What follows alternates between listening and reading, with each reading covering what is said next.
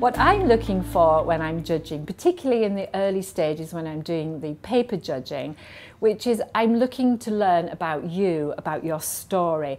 What is it about you and your business? It could be about the people that you work with, it may be the product, the producers, it could be your history and heritage.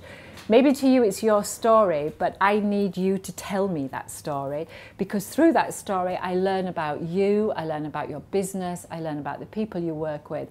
And then later when we're out on the road actually visiting, that's when it all comes to life. That's when we get to see who you are, and we find that as judges so inspirational. The Farm Shop and Deli Awards recognise and reward excellence in the UK's speciality retail sector, and the reason you should enter is that you can win by retailer category, you can win by region, and you have the chance of winning the Farm Shop and Deli Awards overall Retailer of the Year.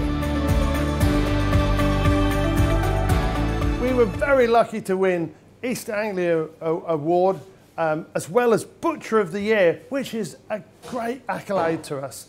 And to get the final one, which is Retailer of the Year, it made me speechless. It's so nice for us as a family, but more than that, it's for our staff. Our staff really, it's so nice that someone else has said how good they are.